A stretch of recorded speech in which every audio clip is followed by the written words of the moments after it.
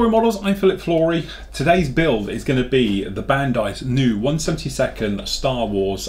This is T-65 X-Wing Fighter. Star Wars at its best. Okay, as some of you know, if you're watching along as we do these, as you can see, just finished the Sherman, just finished the Jaguar as well. They're quite in-depth builds. So what I like to do to keep the old mojo going and all the rest of it is give myself a quick build project. Okay, so, and I think it keeps you going. Otherwise, if you go from one big project to the next one to the next one, you can get bogged down with it and you get sort of bored with it. If you can do something that's a little bit quicker and have a bit of fun really at the same time, it's absolutely great. Now, these are the new tool X-Wings, and obviously they're going to be doing the Y-Wings, the A-Wings and all the rest that goes with it, okay? But in 72nd, it's just a little bit of fun, okay? Now, when these first kits came out, I was looking at them thinking they were sort of snap together type kits and all the rest of it. Now, we have reviewed it and we actually do like it. It's just basically like the fine molds one, and in some areas it's a lot better, in other areas not quite as nice, but generally for what you actually get here, they are a lot of fun. Now, these particular kits are more like snap together type kits. You've still got multiple screws, as you can see here, but you know, certainly from a modeling point of view, they're not as much hard work, shall we say, as your traditional type of kit, purely because these are designed for the junior model or somebody sort of coming into the hobby, something else like that, rather than your hardcore who's into it. But definitely from my point of view as a hardcore Star Wars fan, I love it. I think this is an absolute great kit. As I said, there's not too much to it. It's basically just a few basic steps to run through, and say you can put this in complete together without any glue, okay? It will go together glueless, okay? But obviously we will use a bit of glue here and there just to get it in. Basically, you're going to throw it together because there's not many sort of options with this one. But then after it, what we're going to do is spend a little bit of time painting, weathering, you know, and detailing up perhaps some areas, the actual X-Wing itself, and then we've got this great display base that it goes on as well. So let's get on. Okay, so here we go. So if you haven't seen the way the instructions are done on these, they're done a little bit different to how you may normally know them. As you can probably see here, you've got a down part, then it shows you up here, okay, then you go for the next part and it comes up. So it's sort of sub-assemblies as it talks it all its way through. So I've cut all these bits off the sprue, as you can see down here. Cleanup is really simple. This plastic that they're actually made out of isn't your normal styrene, it's a tougher one, so it actually cleans up really, really easy. Now, obviously, because this is a type of snap together kit, you might be thinking big gaps and everything else. Don't panic about it. There may be some little gaps in it, but generally, I think, you know, you're not even gonna need glue for this lot to go together. So, looking at our old instructions, the first thing we can actually do is get these wing sections fitted in. So you got obviously pushing through the holes, okay, and you'll notice it's a tight old fit to get them in, but the great thing is once they're in, they are locked in. So you're going to be making a mirrored set here, and to be honest, I've already done one already, so I know my way around this one quite well. So we just get those two halves in there, then we've got these under sections, which ones it is, it's this one, okay. And if we just remember it goes round, it's that way to the rear, okay, and this little guy's going to sit on the top, so he goes in there. You can then flip over. It's a bit odd because you're flipping over and reversing all the time on these. Usual thing, if it doesn't fit for whatever reason, you're pushing it and nothing seems to line up, it's probably a good reason. There's lots of clever little tabs and little, you know, divots and things like that for them to all to go in and sort of lock in and line up with. If they don't, there's a very good reason to it. For instance, this one here, I had quite a bit. If you notice, you have a little slit in it in here, all right, as it drops in. The other side on the other one has multiple feet, so it's got a different way of going in, and sometimes it's not, you know, obvious straight away which way around it goes. Again, like these lasers on here, you know, if you put them around the wrong way, they won't actually push together like this. You can see not quite going in there together. All right, so we just lift that one off, grab the other side, because they look identical as if they're a mirror, but actually there is subtle differences throughout them all. So here you go, we have it the wrong way around, so in like that, then clips in, no problem at all. And you might notice we've got no problems with actual, you know, the joint is actually very, very small. It's absolutely tiny on these, which is great. Now these little laser guys on the end, you've got these little things that push on the end. The great thing is, because these push on the end like this, it then pushes it even stronger together, which makes them absolutely fantastic. Again, you can probably see the difference on the end here. This little guy has got a little, sorry if I'm the right way up, This little guy's got a tooth in it, this little guy doesn't. Okay, so there is a left and rights and up and down to all of these, because obviously you're making 4 in different locations, and that's the difference. Again, this one's got the little tooth on it, so that one is just going to come in and pushes in, and they all sort of go in and click in. All right, and it's the same with the engines as well. They're exactly the same type of business. So if you've got any problems with them, and I said minimal cleanup, you can see you've got little tiny gaps just down here. Just going to shave these off just a hair. My intention with all of this is to go around, chuck it together, then we're going to have a look and just see what we might want to take care of. If anything, I've got a feeling this is going to be so good, we're going to use minimal glue, because I'm going to glue it once it's all together. Okay, so we've got those in there like that, just remembering which way around all of these various things go. So we've got these go in the end. And again, if you notice, that pushed completely apart and everything, didn't like lining up at all. So we're going to try this guy. Okay. And actually that one's not liking it quite as much, so there's probably a very good reason to this.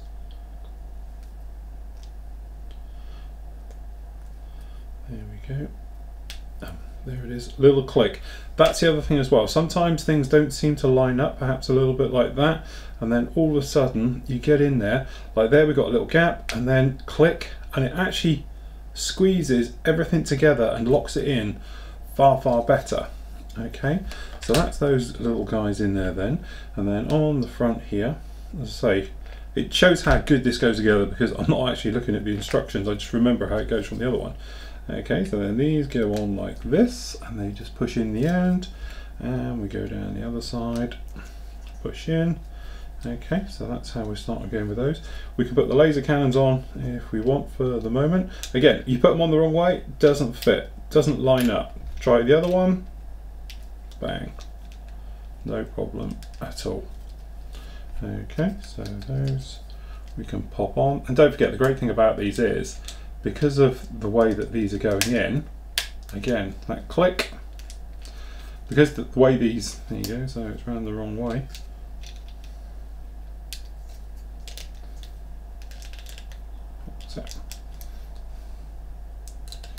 All right, the way that it's actually all going in, if there's any problems with it and it doesn't like it and it doesn't line up for whatever reasons, okay, then you know it's just round the wrong way, and you can usually just flip it over and do it on the other side.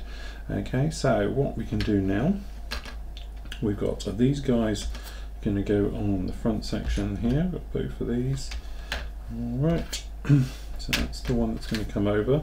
So this little guy goes in like this, fits on like that. Then we got the compressor blade. Actually, we want to put that in afterwards, getting a little bit ahead of myself. Okay.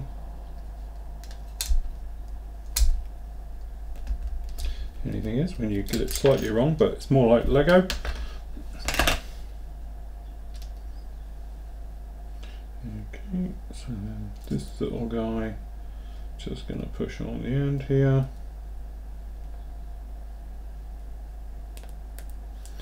Push that one in, and the end goes over. And then this one will go in here. And the thing with it is, different type on the bottom here, because it's actually the landing gear versus the top one doesn't have any landing gear type thing on it. Okay, so that one can just come in the top. We just snip this guy off, forgot to get him off. Okay. Again, absolute minimum cleanup on all these parts, which is absolute kudos to them. The gates are very, very fine. Okay, this little guy is just going to go on the end.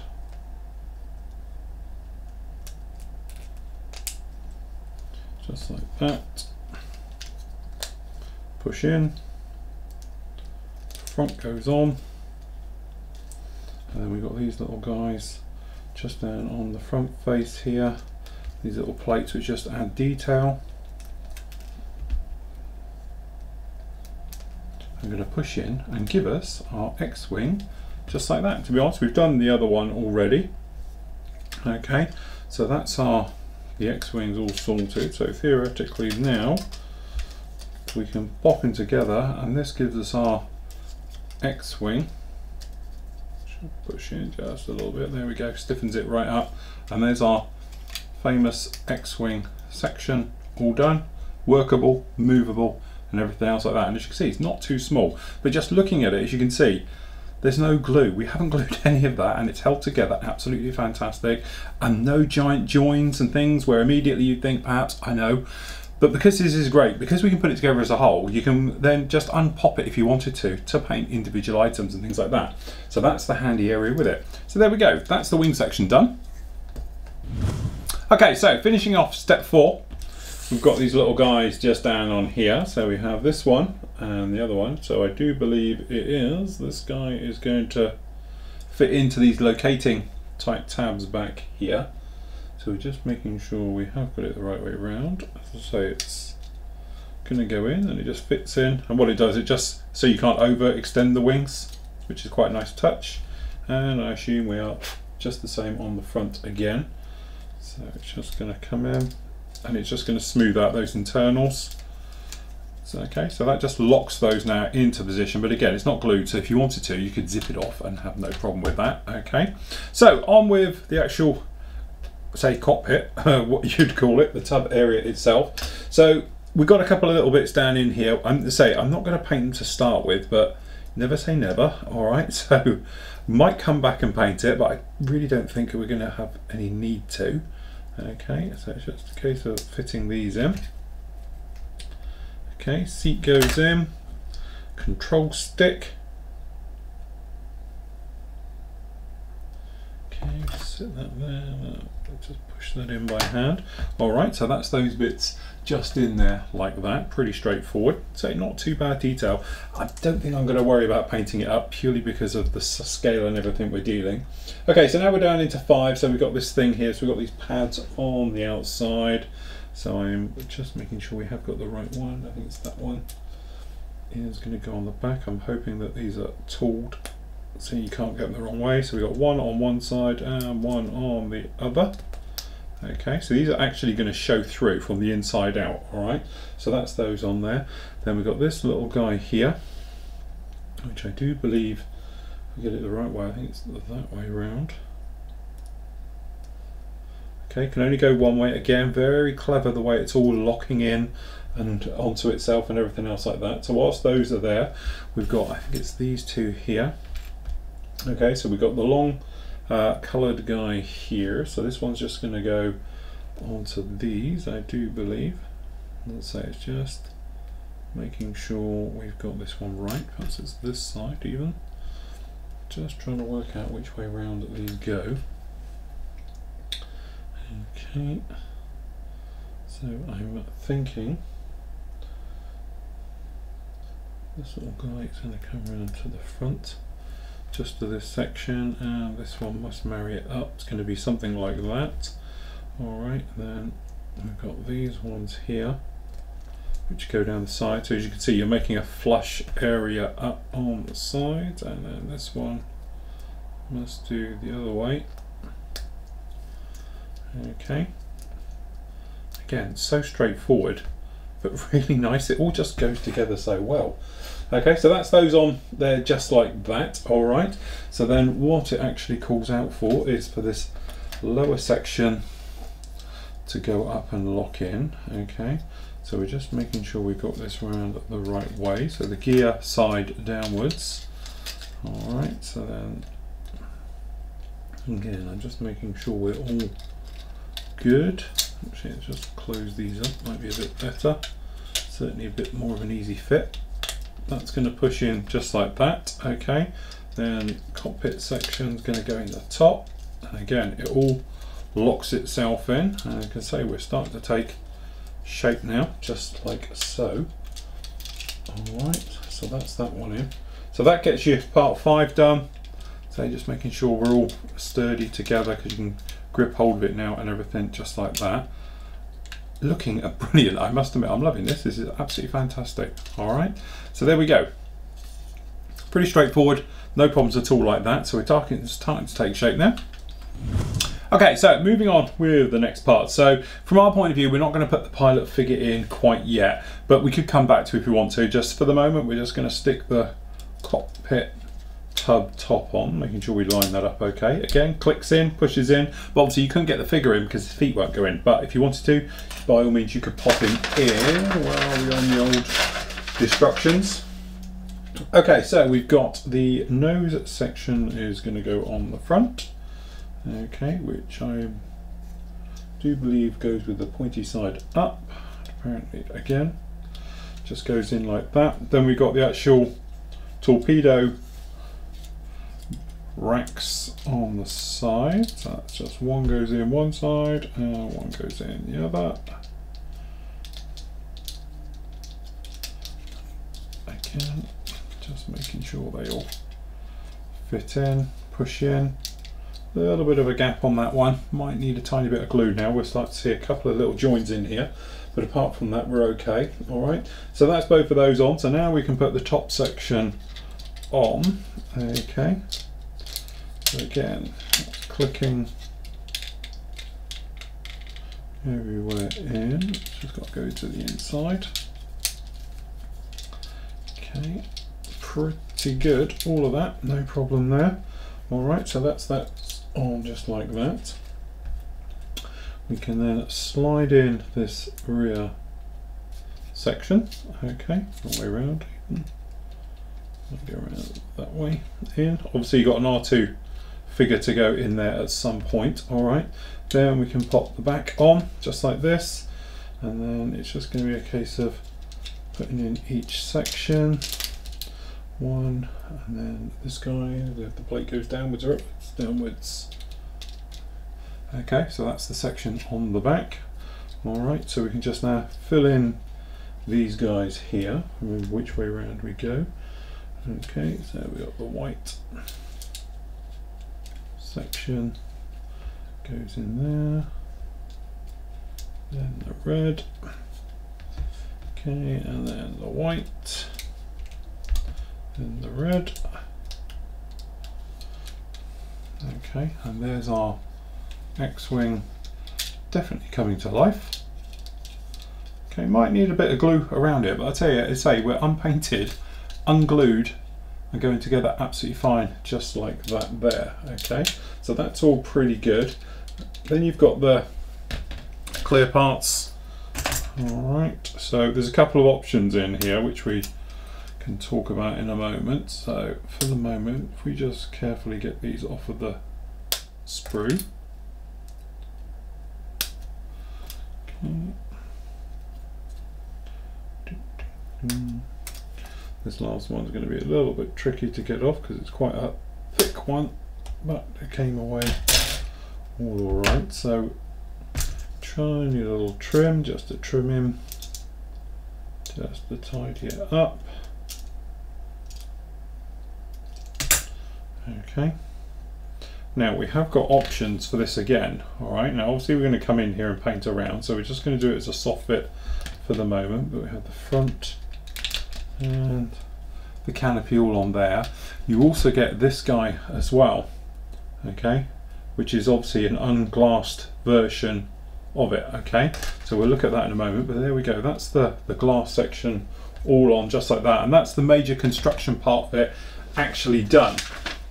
Because then on the other side, basically what it does, talks about the R2 unit. You've got a choice of which one you want to go in there, and then it's going to be a case of working in the gear from exactly what type of gear you want, because actually it does come with landing gear, or you can have it in flight on the actual display. So you have got an option for both, and obviously it does come with all the doors and all the accessories for either option. Okay, so it's pretty straightforward on that front. Okay, this bit's going to need a couple of little bits of clean up, but we can show you on the gear. Alright, so that's going to go in there, then this one's going to fit in here, I do believe. Okay, so we can have it, if you wanted to, with the gear on the front, just like this for the nose gear. Then obviously there's main gear to go on it as well, and everything else like that.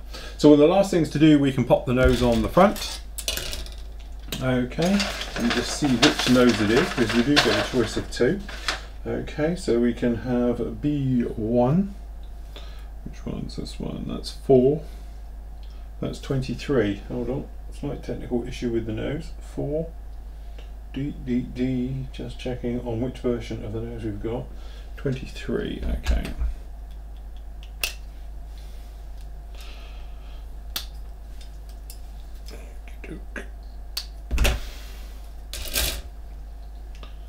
Okay, I've got a little bit to clean up again, but nothing massive.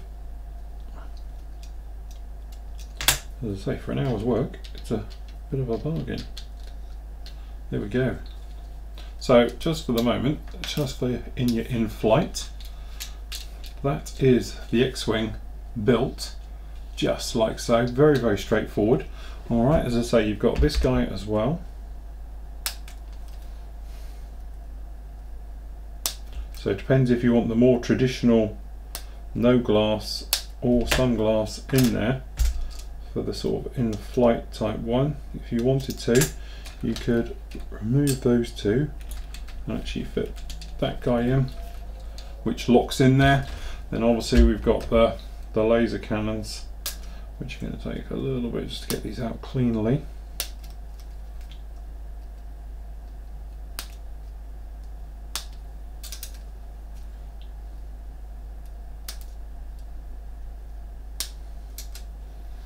Okay, but these are going to be a straightforward push fit into the end of these, so just go around. So I'm going to put all these bits together, get the gear out and all the different things, and show you the different options.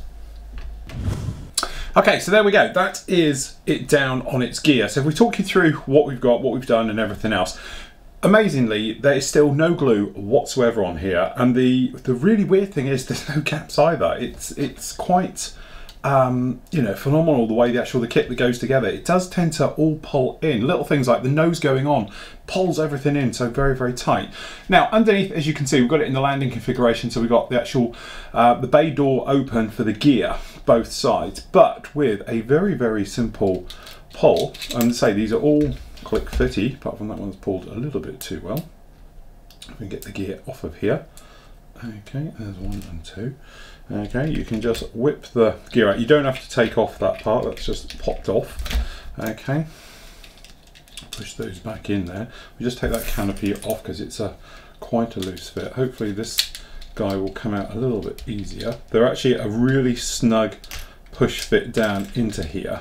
All right, so that's the reason whilst those pop off so easily.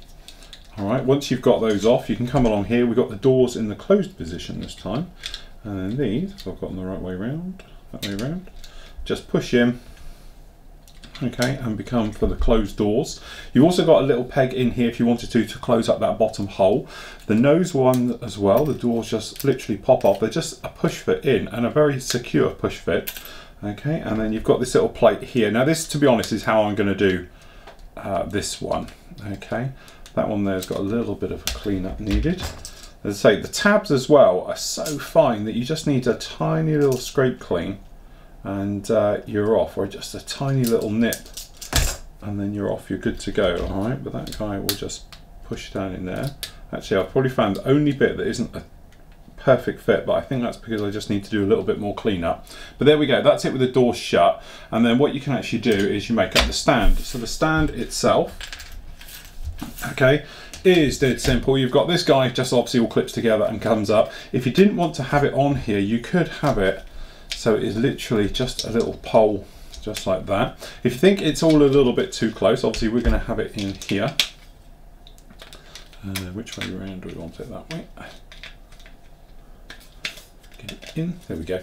These are on little tabs, and I'm assuming because the way they link together, it looks like you could make more and more of them. But if you wanted to, you could have it as a standalone. All right, so then that just pushes in the bottom. Okay, don't forget the S-foils all open up and everything like the real deal. Okay, so there we go, that's in the open.